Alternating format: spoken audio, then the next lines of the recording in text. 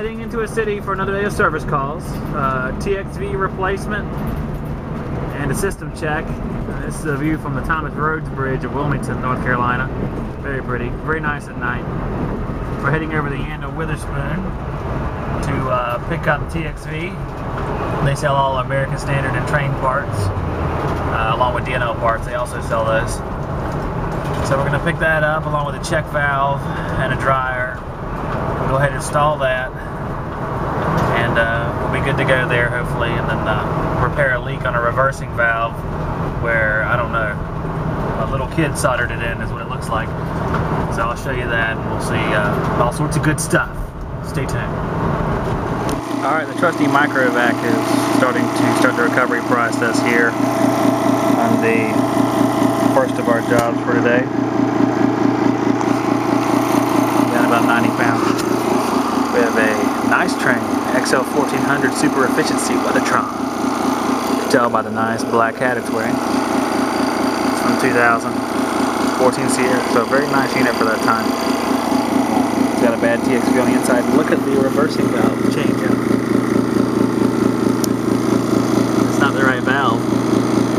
You can see where they crimped it off to sort of work on it. And look at that. I don't know about that, but I think my kids could probably fix it better than us. But it's nasty. The joint on top looks better because it's easy to reach. So I gotta try to re-weld this. We have a leak right over here. It's gonna be a mess. We'll see. Alright, here's our TXV that's bad. We gotta change it out. Braze in, so we'll probably have to sweat it out. Not really enough room to go chopping up pipes and splicing things together in here.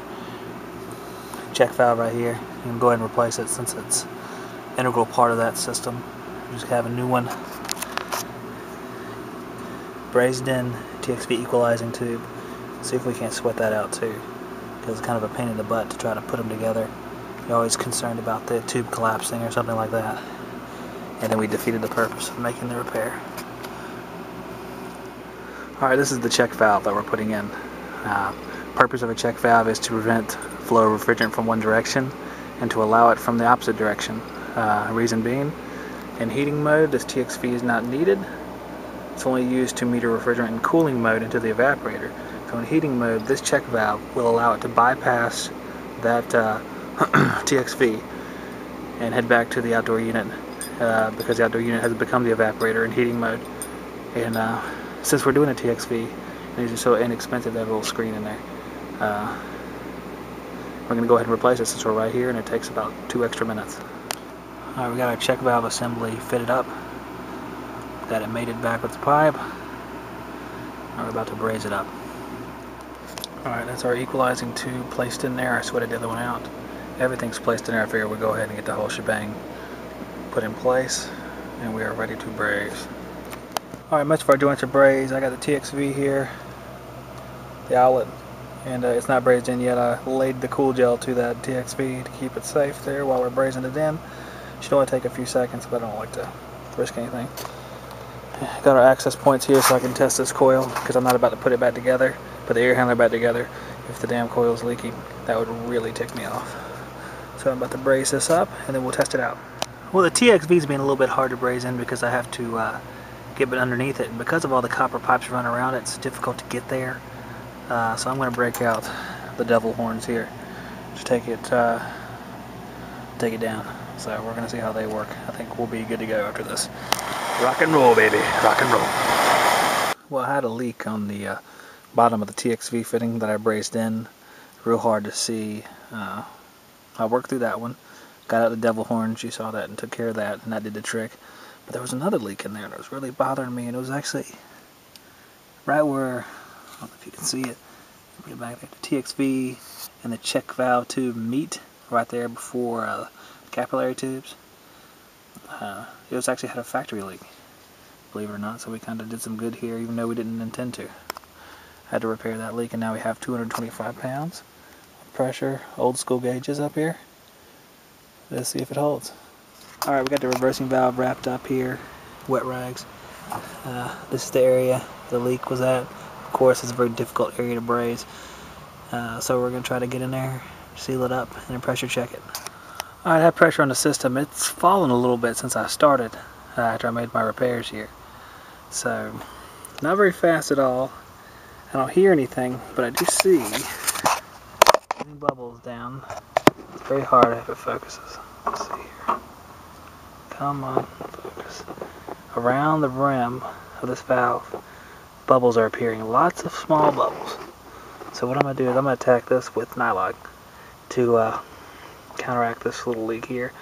Then I'm going to go give myself something to eat, and hopefully the pressure will not have changed at all.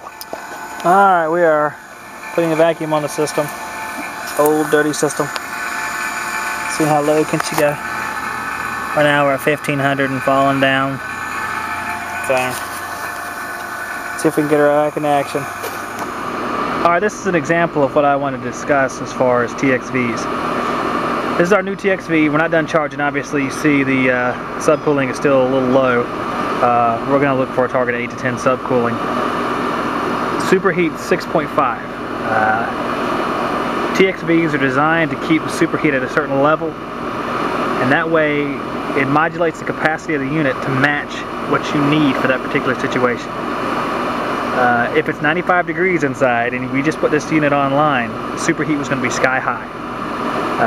Just because that hot air going across that refrigerant evaporator is going to evaporate all that refrigerant out and starve the evaporator real fast for a piston style system. This one right here would then in turn, the TXV would then in turn flood the evaporator with more refrigerant. That's why our pressure is so high, even though it's only about 70-some degrees outside. It floods the evaporator, causing the superheat to drop to hold a steady level.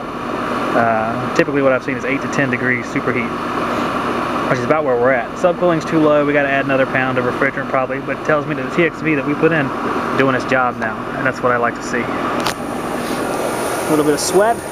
Our old TXV was about 26 degrees of superheat and rising, and with the proper charge. The subcooling was up near 20, so that tells us it was a little overcharged as far as subcooling, but the superheat wasn't being held down by the TXV. That's why it's always important to check superheat even though you got a TXV system, just to confirm the TXV is working.